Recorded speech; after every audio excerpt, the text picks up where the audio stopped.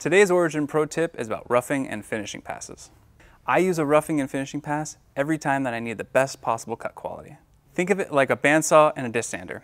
The rough pass is taking off the bulk of the material, and the finish pass is bringing you right up to that final line.